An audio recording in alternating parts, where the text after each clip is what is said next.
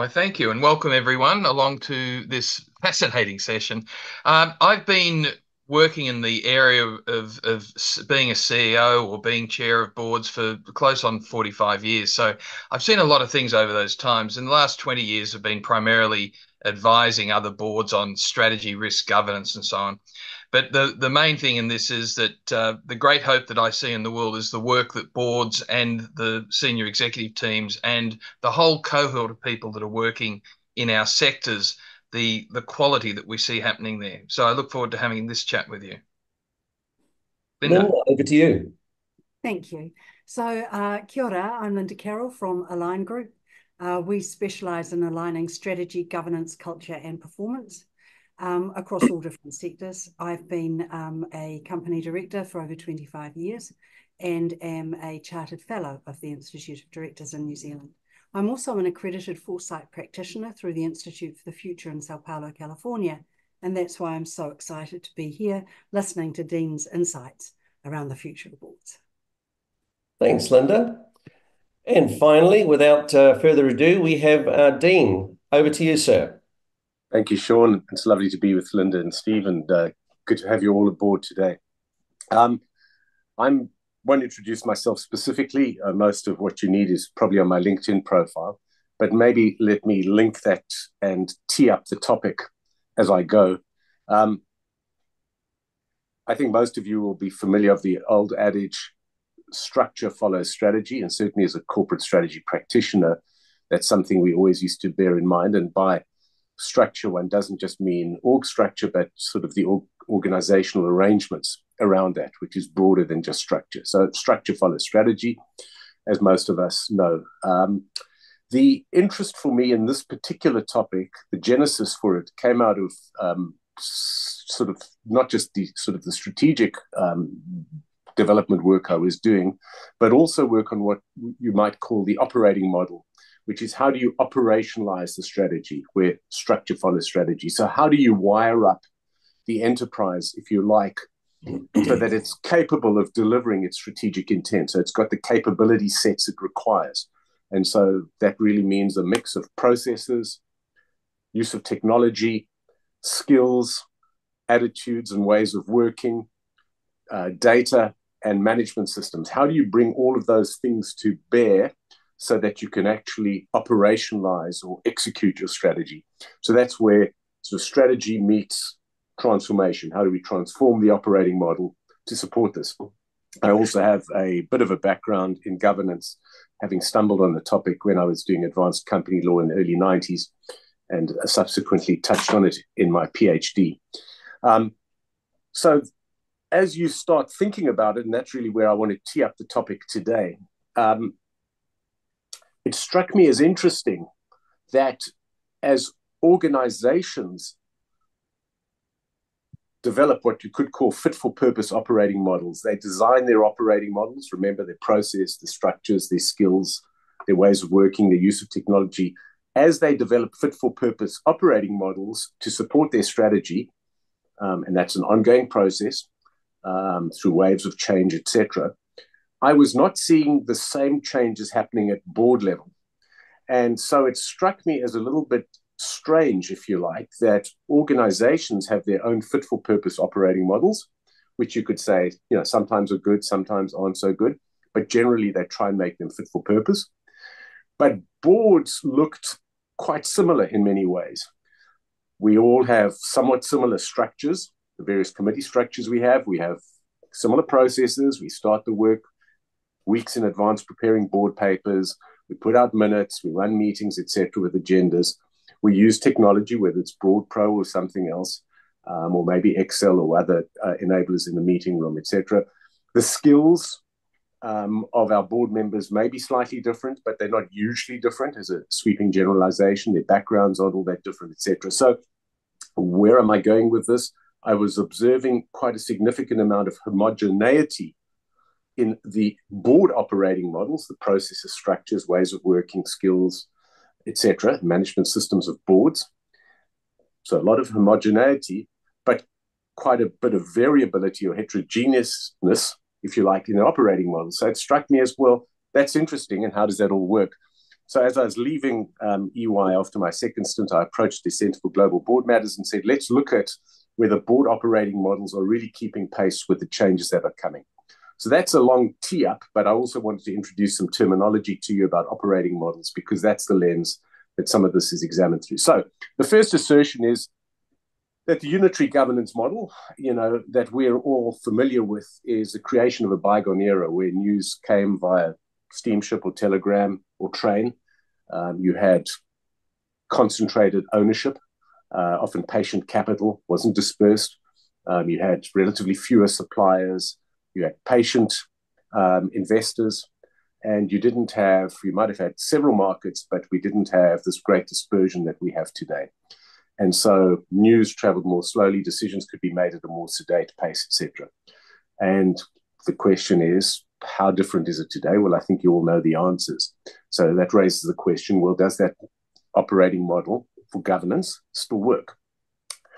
And my research with EY covered about, a large number of their clients. We did about 90 interviews. This is in 2021. We spoke to the directors of the top 6 on the ASX.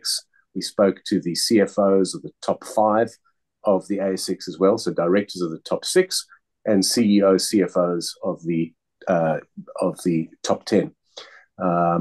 They covered between them about 64 publicly listed companies and about 30 private companies, and then a whole range of other institutions like university bodies, etc. So it's quite a sweeping view that we got, and a number of them are not-for-profit boards.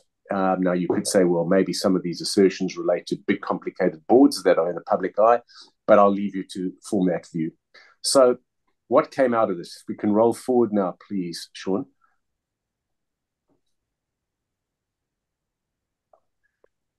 6 key findings that related to some of our working hypotheses. And for many of those directors, the risk focus was debilitating and distracting. They were feeling very much like in the crosshairs. And to some degree unnerved. And of course, there was a question in their heads about whether the risk-return payoff really made sense in terms of the demands, expectations, risk of liability, etc. And of course, that leads to then unintended consequences that maybe people who ought to be directors, who are skilled and contribute as non-executive directors, are driven away, certainly out of public companies, but you could argue certainly also private companies, because liabilities are the same, just scrutiny varies. The information overload, significant, and I think many of you will feel it in your board roles. And I'm not just talking about the length of packs, even if they artfully designed and developed by executives, there is still a huge amount that you've got to stay across and keep track of. And of course, the topic domain is growing all the time, whether it's DE&I, whether it's sustainability, whether it's cyber, whether it's digital transformation, etc. The topic domain is not shrinking. I've touched on the NED's, non-executive directors liability impost. The skills required to stay abreast of these new topics and emerging topics aren't making their ways onto the boards fast enough. Often those guys and girls are in their early 30s. They're in full-time employment. And so the question is, how do we really tap them? Using an ex-CIO or CTO, with all love and respect, even if they were and are still really good, they might not have done a digital or data transformation themselves. Then we're in this early stage of transition to ES, and we can drop the G for a moment. And what does that mean? It means we are moving from shareholder focus, where the rules are known, the key constituents are known, the expectations are known, the metrics are known, and we're all familiar with it, into an ES world where the rules are emerging, the metrics are emerging, the compliance requirements are emerging, and the demands of various stakeholder groups are also emerging. We don't necessarily know exactly who wants what, how much priority to give to them, etc., etc. So the rules of the game are changing, and it makes it awkward. Whether you are strongly in one camp, shareholders versus stakeholders, or not, the rules are changing. And so all of that led to a view that we're sort of dealing with this frog in the pot syndrome, that certainly the directors I interviewed were, I'll use the word advisedly, were manfully sort of trying to just get through the task, but the heat was cranking up, and nobody was really standing back and saying, well, what is the end game here? Is this actually sustainable? Or is there some fundamental set of pressures that's going to overwhelm us? particularly in what we talk about as this VUCA world, volatile, uncertain, complex, and ambiguous. We all, or many people, use those words, volatile, uncertain, complex, and ambiguous. The question is, how does the board actually respond to that? Or is it just using the words but actually not changing its own design? So that's the lead in. If we could roll over, Sean, please, or roll forward. So I'll go very quickly through this because it's fairly detailed. But if you look in the left arc, there were some trends that we were observing very clearly. I'm not providing a forecast to you, ladies and gentlemen, but just saying let's observe these trends, and if they play out, there could be some consequences. So I've touched on the governance trend number one, the increasing voice of stakeholders. Everybody's got a megaphone. We've got greater democratization of decision-making. That means that shareholders expect to have their voices heard, and they will be asking, why did you invest in this and not that, etc. Greater demands for accountability. I think we're all painfully aware of that. The rate and scale and sophistication of change is ramping up. That's trend number 4. And trend number 5 at the bottom left-hand side of that arc is around more complicated business ecosystems. And of course, the observation is, which I sort of touched on, is that your customers are dispersed into often far-flung markets that you'll never visit. Your workforce could be dispersed equally, and I'm not just talking about call centers, but you've got gig workers and people in different parts of the world you may never meet directly, but they're all part of it. You've got supply chain that's dispersed, different components made in different geographies that you might never visit, and capital is dispersed as well. So you've got what I've called the great dispersion. And so the question is, how do you, as a challenge, how do you keep effective optics on that great dispersion? How, as board members, do you really feel informed about it? On the right, without going into it, you can read in your own time, we've color-coded it into the elements of a operating model, namely the board management systems. It includes the project, the charters of the board, its constitution, etc., the use of technology, and of course data, the participants, who they are and the skills they bring, the processes you're following, the structures that you deploy on the board, including how you allocate responsibilities, and of course then the ways of working. How do you actually perform? How do you think? How do you make decisions, etc.? All of these are topics I'm sure you're familiar with, but together those 6 elements form the operating model, and we could see significant pressure emerging from those trends on the left to the right. The nature of the agendas, how you're going to engage in a meaningful, authentic way with different stakeholders, how you're going to defend the decisions you're making, because those could get relitigated 3 to 5 years from now, and we're already seeing that with energy and energy markets as well as environmental impacts. You're going to have to find new ways to attract talent to the board. You're going to have to find ways of using data-powered decision-making. You're going to have to be ready for greater rate and pace and cadence of change, etc. So all of those are not predictions, but they're observations about some of the pressures you're going to be facing. Sean, may we roll on, please? So I'll summarize this in a moment, and then I think maybe, Sean, we can just turn to Linda and Steve to talk about any other observations they may have on trends, and perhaps we encouraged all the participants to contribute other trends they may be seeing. So I've touched on those, the increasing voice, and it's got a set of implications. We're going to have to engage far more effectively in a two-way dialogue. Arguably, we can't just rely on the executive to curate the voice of our stakeholders, whether it's staff, whether it's suppliers, whether it's providers of our capital, whether it's our customers. We're going to have to find a way to hear some of those messages ourselves. And be clear on, who you're going to give priority, on what basis. There may be priority stakeholders, but some of the expectations may not be ones you can meet. They may not be legitimate demands. So how do you work through all of that? And how do you develop listening posts close to the point of contact? Transparency of decision-making. We're going to have to be very clear on how we do it, and we're probably going to have to be able to justify some of that on a consistent basis after the fact. Accountability, you understand. The VUCA-ness I've touched on, and then I've talked about the great dispersion, the more complicated ecosystem. So I've teed up the topic, some of the pressures and some of the implications. I'd like to just stop, take a breath, and hear from maybe Linda and Stephen on their reflections, and then maybe Sean, others. Stephen, do you want to go first? Sure. Okay. So This raises two big issues for me, Dean, in all of this. And what I'm hearing in boards around the world is an increasing focus, particularly on stakeholder engagement. So understanding the voices of stakeholders is one thing, but actually having a really strategic oversight of how we're engaging with those that we don't even know about at the moment. And typically what we find there is that the board's role in this is we leave it to the staff rather than the board actually taking a real strategic oversight of who are our key stakeholders, what are we currently doing with them, what should we be doing, who are the stakeholders that we want in 5 or 10 years from now, how do we position ourselves in place of doing that.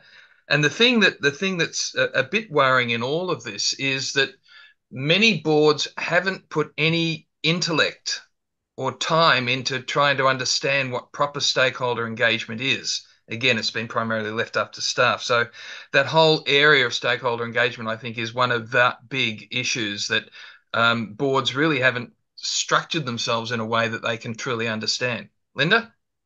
Yeah, great. Look, I was going to follow up on a similar theme in terms of the voice of stakeholders, looking at it from the future perspective and looking and seeing that we've got 53 trillion US dollars of wealth being transferred in the next 10 years between baby boomers and the Generation Zs and millennials and so on. And from my perspective, I look at that and I say, well, that is going to change the buying power and the investment power significantly because the younger generation has quite different values than baby boomers. And so what that says to me is that the voice of the stakeholder is going to significantly change who we need to engage with. And so your point, I suppose, Stephen and Dean, around knowing who our stakeholders are and knowing why they want to do business with us, and the board being very clear about our why, our purpose, and our values, so that we can actually engage with those people that really want to do business with us and that have a shared sense of belief and values. Because, of course, that's why people do business with you, much more than just the product, because your product can be delivered or your service can be delivered by many. So that key point that you've raised, Stephen and Dean, around the voice of the stakeholders and clearly identifying who they are is, to me, a critical one going forward. And also your point, Stephen, about often it's left, the board leaves it to management or staff. I mean, there are times when that's absolutely fine, but the key thing is for boards to understand who are they accountable for the relationships with. And in the Aotearoa New Zealand context, being very clear about what does the cultural ramifications have for that in Aotearoa, because iwi mana whenua, you've got to actually be thinking about, okay, what might be fine in a different context, we actually need to be very cognizant of here with Te Ao Māori. Thank you. Thank you. I think lovely comments and very much on topic. And of course, if you're going to engage with those stakeholders who, I said, are increasingly dispersed, whether it's suppliers, staff, investors, etc., that takes time. It takes time. And often you're going to, it requires extra investment, and we're all stretched, we're all busy. Management, we can't rely on just to curate that stuff, because even if they're trying to do it honestly and with very good intent, we all bring our own mindsets to things, right? And we discount certain things that people may be saying, or we don't give much emphasis. So those weak signals can get lost, not necessarily deliberately. And you think just about some of the noise around Qantas, for example, where, clearly the board wasn't reading the room, wasn't relying heavily on a director who said, don't worry, it's just a bit of griping from unhappy customers about baggage or about refunds, etc. It will pass. What is one actually listening properly to those weak signals and those other voices? You can't be everywhere as a director. So the question is, how do you build those effective mechanisms to tap those voices? So anyway, I do apologize for the density of the slide, but essentially we can see changes to the board management systems and processes. We're going to have to move at a faster rate. the old definition of governance, board governance, that is, ex-Cadbury. I mean, there are other variations, is that governance is a system for controlling and directing companies. And we have to say to ourselves, is the idea of control in a VUCA world actually an anathema? Is it an illusion, a hallucination that we can actually control things? And how do you then develop more loose arrangements around a board without giving away all of that? But how do we manage our own expectations? As I said, we can't be everywhere like Chicken Man.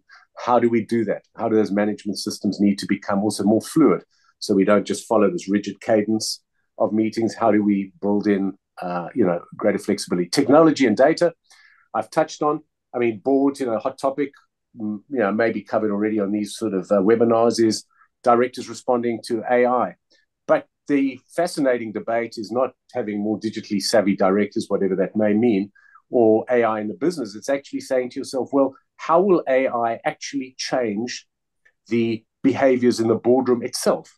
So it's not just artificial intelligence, but augmented intelligence. Are we saying to ourselves, instead of debating whether we are making the right AI decisions for the company itself, are we saying, well, 5 to 10 years from now, instead of us being so fixated on whether we should have 8 directors or 12 directors, actually, are we saying to ourselves, it's quite possible we could have just 4 directors and 2 augmented intelligence systems in the boardroom that are doing fact checking, that are doing projections, that are doing all sorts of other things to augment us, not artificial intelligence, but augmented intelligence.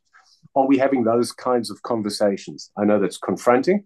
It's not a conversation, that's tactical. It's a bigger conversation. The process I've touched on, the participants, given the shortage of these hot skills, the fact that we want to get in, arguably people who are at the top of their game, and maybe of a different age, how are we going to find ways to accommodate them, particularly if the risk-return payback is limited?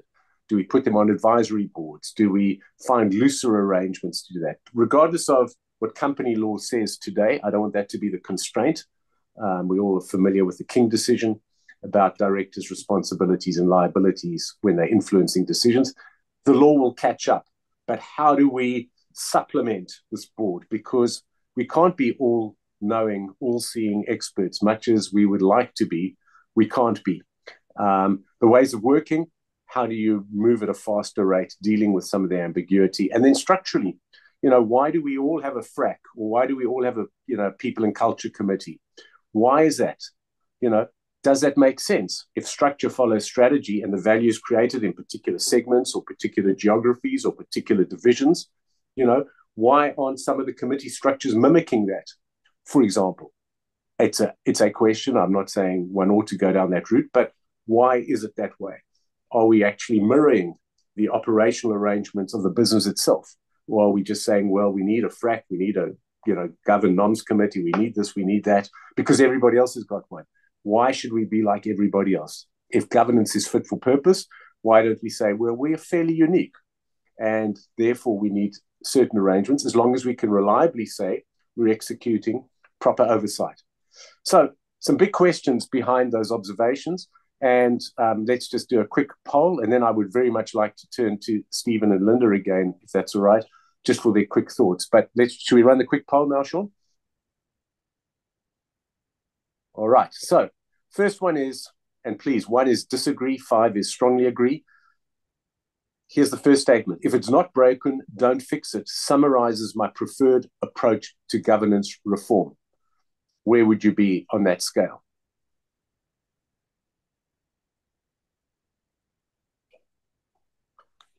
The next one. The board or boards that I'm on are focused on continuous improvement. We're continuously fine-tuning what we're doing. We're doing board surveys. We are just doing post-match debriefs as a board, etc. And we're doing all of that, and we're continuously looking for ways to improve. Number 3, the board mechanisms, the processes, the arrangements around the board, and changes to these are keeping pace with the changes in the enterprising model. In other words, we are in sync. So as the organizational arrangements are changing, as the way your CEO is changing how he or she may govern the enterprise, so too the board is in sync with that and staying across it? Or is it just, well, we expect the CEO to be far more efficient and effective because we're perfect, we don't have to change? So there's another question for you, ladies and gentlemen.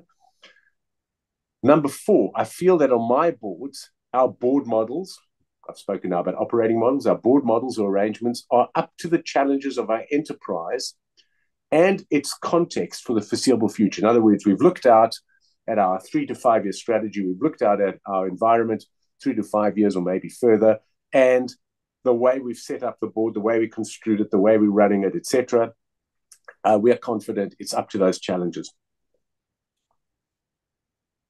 The next one is the one that Stephen and Linda were also talking passionately to, thinking about the boards I am on. When I think about being tapped into the needs and expectations of our key stakeholders, those key constituencies, I feel that as a non-executive director, we have reliable mechanisms to hear the voice of those groups. And reliable is beyond just perhaps what the CEO is telling you. And the last question, when I think about having access to different perspectives and strategic insights or scarce technical expertise, my preferred view is to have these directly on the board. In other words, bring them in as nets, not at arm's length or in separate structures. Where is our preference? If we say we need these skills, do we then start searching for them as nets? Or are we saying, well, they don't necessarily have to be. It's not, we're living in this non-binary world. They don't necessarily need to be on the board. All right. I'd love to see further responses. Looks like we've got 20 participants voting. Sean, how long do you want to keep this open, mate? Oh, you just tell me when you want to close it down, Dean. All right. Well, maybe you can leave it. If we move on to the next slide, can it run in the background or not? Yep. Okay. Well, maybe we can just leave it running in the background, and if others can multitask, that would be great. So maybe Linda and Stephen, if you've got some reflections on the possible changes to the operating model elements that I covered earlier, that would be helpful, and then we can crack on. Can I just highlight, Margaret has lost her access to the survey, so I'm not sure if that's something you can sort out, Sean, or not, but yeah, if you could do something in the background to ensure that she has access. I'll see what I can do there. Thanks so Linda, much. do you want to kick off on this one? Yeah, look, so really, I suppose the question that we're being asked is, how do we see operating models being impacted by the world that we're basically having to operate in? And one of the things that really that you highlighted for me, Dean, was the fact that a lot of the time we're looking at a particular approach to governance.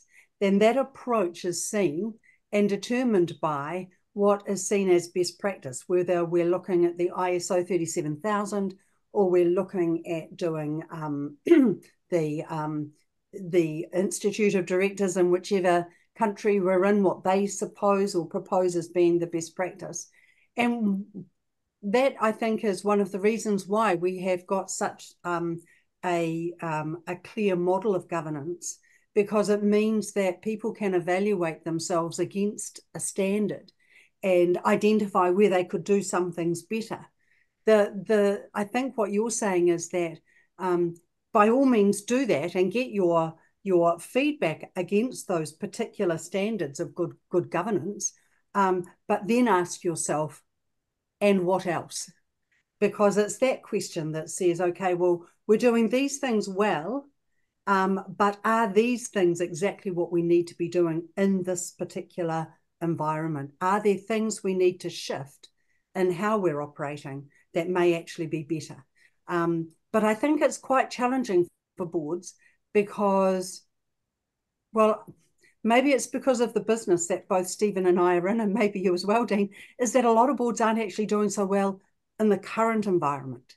And so then to actually say, well, take the next step up and say, all right, what do we need to do differently because we're in this incredibly fast-paced environment, is maybe a step too far when they can't necessarily get all the basics right. Do you know what I mean? What do you think, Stephen? Yeah, look, I think a lot of this if we go back to real basics on this, which is what I would call being strategic about it. But if we go back to real basics, the role of any board is not to meet. The role of any board is not to monitor. The role of any board is very simply to make the choices that create the future for the communities we serve. And, strategy, risk, finance, they're all tools to help us do that, to make the choices that we need to make. So if you go back to that fundamental and say, what do we need to know to be able to know what the choices are that are available to us? Now, what can we put in place to help us understand what those choices are? And you don't want a finance committee, for example, that's just giving you a set of financial figures. You want a finance committee that's giving you strategic insight into what are the choices we've got, not only now, but in 5 years' time, to start preparing us for this very fast-moving thing. What are these choices that we've got? And are these choices creating the future? What do we know about the future? What do we want to do with the future? So even on the finance committee, they should be having a strategic mindset about how is this going to have an impact on the future, which is usually depicted through your vision or your purpose statement. How's this going to have an impact? Is this finance committee still the right way of doing it? And I've seen many finance committees really that should be disbanded because they're made up of people, sometimes accountants, sometimes not, that their only job is to present the spit out from MyHub or QuickBooks. And there's no strategic interrogation or insight from them, let alone the rest of the board. So coming back to role of the board, make the choices that create the future for and with the communities that we serve. Who are these communities? How do we know? What are we going to do about them? These are the strategic questions. And then comes the structural stuff, Dean, that you're talking about, which is brilliant, which is, now, what can we put in place that will help us do all of that? And this is where I've come across, probably in the last 10 years, some very innovative governance models that organisations have put up that break all the rules. We've got one at the moment. There's 16 on the board. And some of their board members think that's way too many. And others are saying, well, actually, it works really well.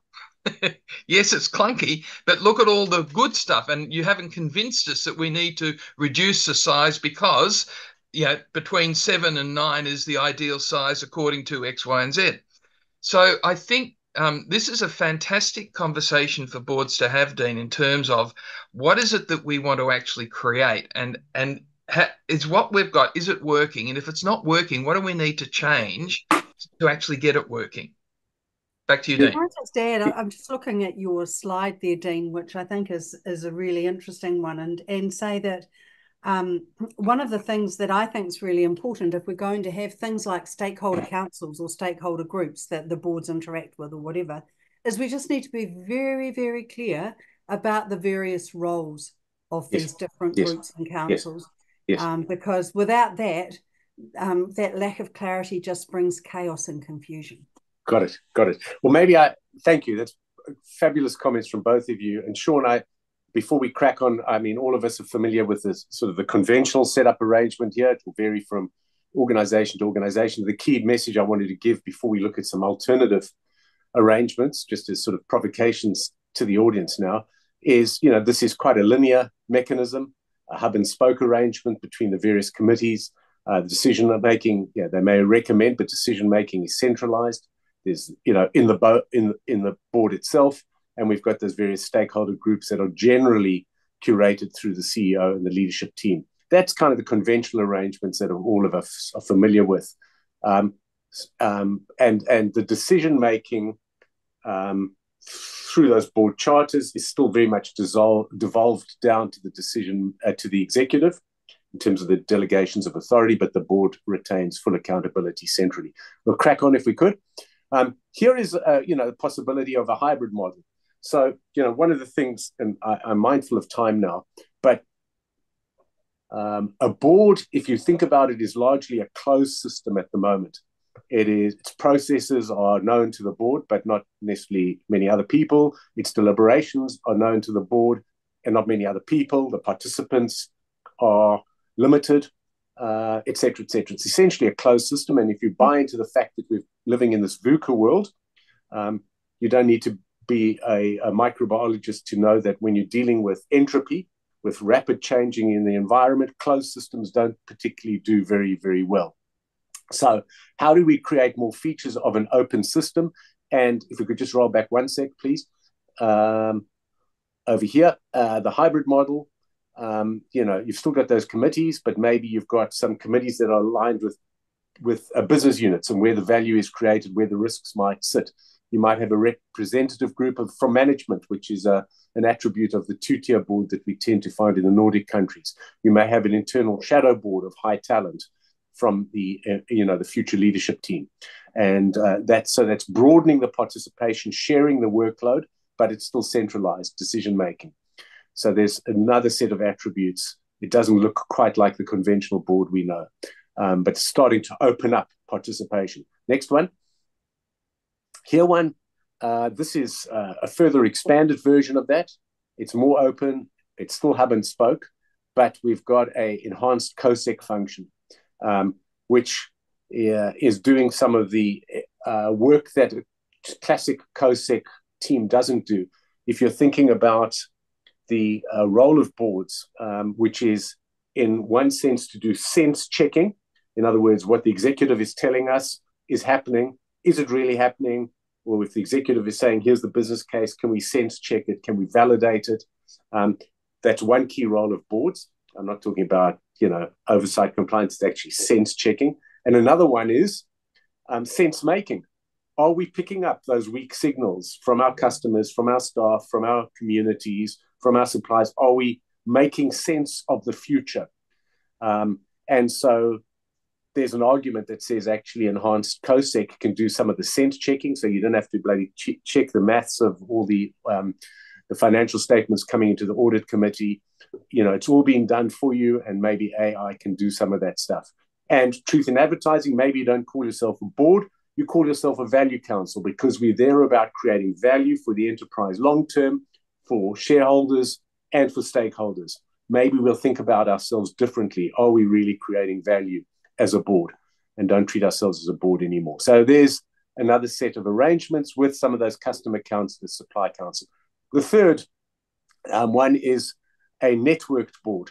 And if you start to think about the dispersed worlds that we're living in with business ecosystems, there's lots of literature, and in the articles that I've referred to in the appendix, some articles I've written about networked arrangements where you've got decision-making nodes, right? And so this isn't just devolved decision-making from top downwards, but it's actually more dispersed.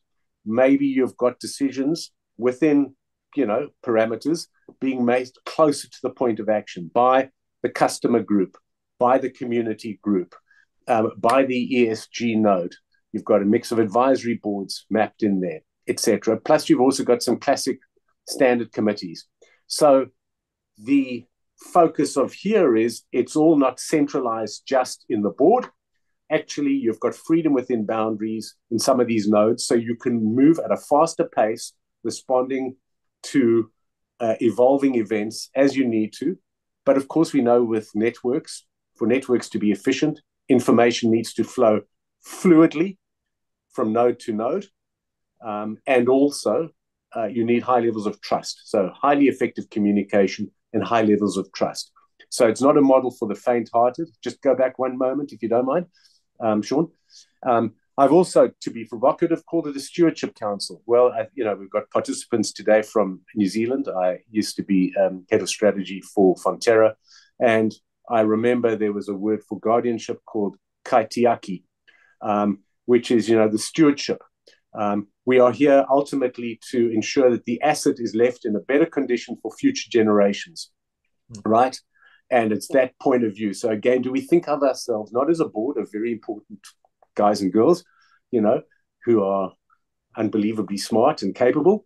Do we actually think of ourselves in a far more humble way? And I'm sorry to be provocative, because I'm not trying to have a go at any of the participants, but we have to recognize we are all fallible. We can get big decisions wrong. So do we approach it with this sense of guardianship that this asset needs to far outlast us and our reputations? And we approach our decision-making in a different way with a dispersed set of decision-making capabilities. Very different way of thinking about the world. But again, as I say, operating models are not just about structures. for this model to work, you've got to behave in different ways. You've got to have different processes. You've got to use technology in different ways. You've got to have different management systems. The whole box and dice of the operating model needs to be different for it to succeed. I need to wrap up, I believe, now, Sean, and there may be some closing comments, but ultimately, just the last slide is, pre-last slide, one back, is as you start thinking about fit for future purpose, not to just today's purpose, but for the future.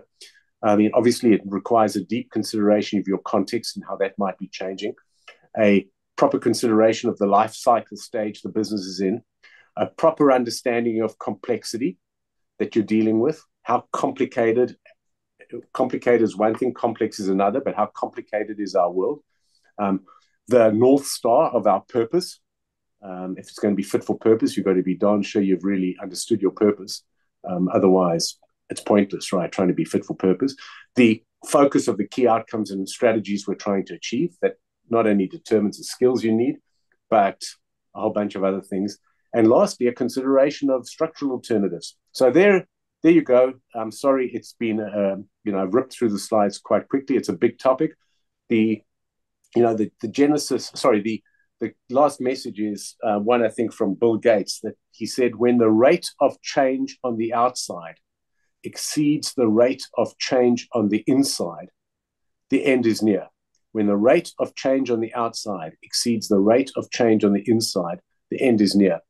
You don't have to take those words literally, but I think you need to say to yourselves, are we keeping up with that rate of change? Because you've only got four options, right? The one is to say, well, we're fine, no change is required, governance is governance, we're following the rest of the herd, we're okay. That's one option. Second one is to paddle faster, to just double down and say, well, we're going to put aside more time for more committee meetings, for more conversations. We're going to double down. I'm going to do more reading. I'm just going to try harder, going to paddle faster. So it's the second option. The third option is to say, you know what? We're being overwhelmed by all of this. We can only find time to do proper compliance or whatever it is, and we're going to narrow down our focus and go back to basics. So that's a minimalist approach. I'm not saying anything is right or wrong. And the last option is the expansionist approach, to say, well, we've got all these people wanting more from us, more shareholders, more stakeholders, more demands, more topics. Actually, we're going to find a way for a more augmented operating model so we can do more and create more value. So those are your four choices. Ladies and gentlemen, sorry it's not been a longer time to engage properly, but I'll stop at that point. Thank you, Dean. Just to finish off, we have a comment from Peter, which says more radical thinking on models may be too fast for corporate legislation to ever catch up. Your thoughts on that? Well, I know Steve's got a law background, as do I, but I think, the law is often a mirror of social and commercial reality. And it's not often that the law leads the way, it's usually responsive. So I think, the tried answer is we need to do what we think is right, with the courage to do what we think is right, and the law will ultimately catch up. We can't use the law as an excuse or a crutch on all matters. Sometimes we actually have to run ahead of it, if that's the right view. If I would add to that, Dean, also there's enough flexibility in it for you to create a governance system that's fit for purpose for you right now. We see many organisations, and in particular in the not-for-profit sector, they are outstripping the rest of the sectors because they have to. And they're using the existing legal frameworks to create stuff. They still haven't quite got it right in some areas, but nevertheless, I'm seeing some very, very innovative structures that are being created, and they work. That's the most important question. Do they work? Thanks, team. Dean, appreciate it. Really appreciate your time today. Thank you, Linda and Stephen. Now, as you leave the webinar, everybody, don't forget our quick 1-minute survey. It's actually a 2-minute survey. If you fill that out, you'll go in the draw to win our gift hamper. We'll announce the winner just after our session today. That's a wrap up, everybody. We look forward to seeing you at our next webinar. Thanks again. Have a great day.